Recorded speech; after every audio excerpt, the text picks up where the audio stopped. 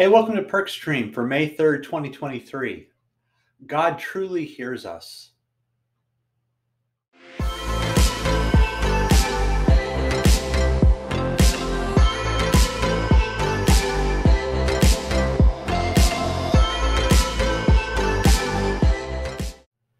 Hey, this is Pastor Mike. Thanks for stopping by for Perkstream. It's good to spend a few minutes with you. Hey, what's the best thing about sending out a text message? Getting a response, right? It's like the payoff for having started a communication is to have somebody respond. And that can be true about an email, a Facebook post, or even if you're still just calling and leaving a voicemail, you're just hoping that someone's heard it and then gets back to you, right? Well, sometimes we can feel that way about our prayers. The best thing about prayer is when God responds.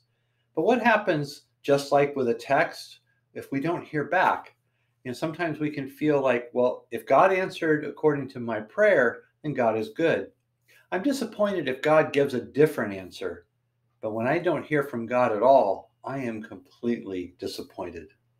Well, there are several ways we could go with this, but I want to bring us back to one central thought that God's character is not based on whether he answers my prayers my ways.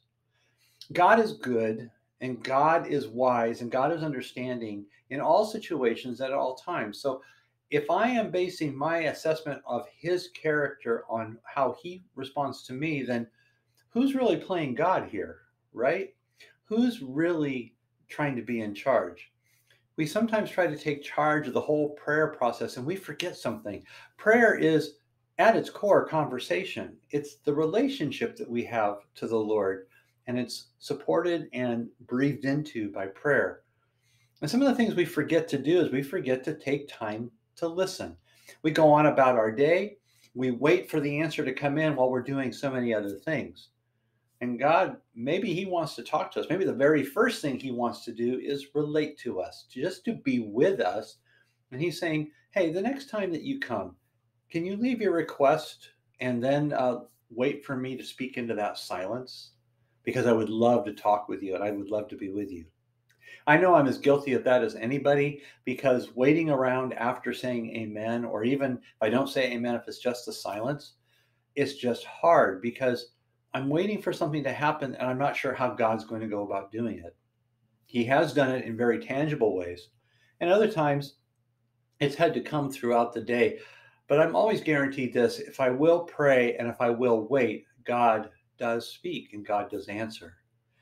There's a time in Israel's history where they were very much questioning whether God would hear them, and whether God was even aware of them. And so he sent Isaiah to them with these words. He says, "Why do you complain, Jacob?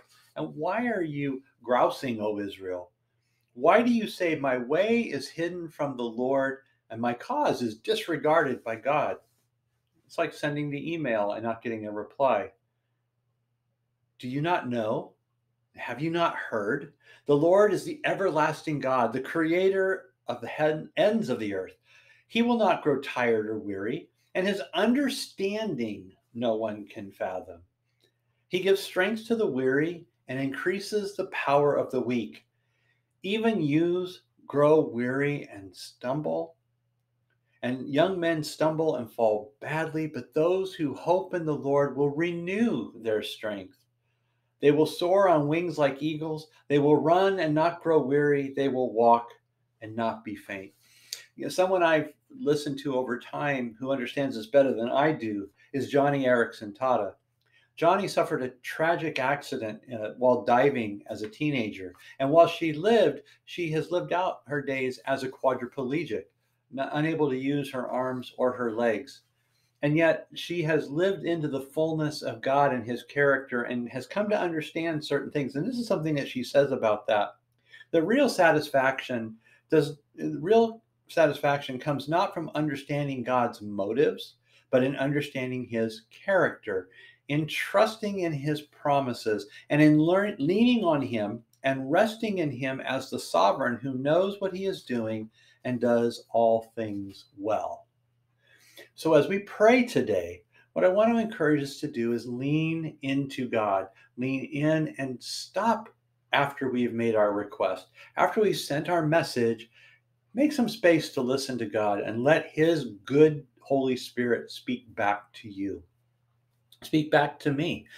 Let's take time to know that God is good and He is understanding and wise, and anything and everything He does, He will do with that goodness of character because He is true to who He is.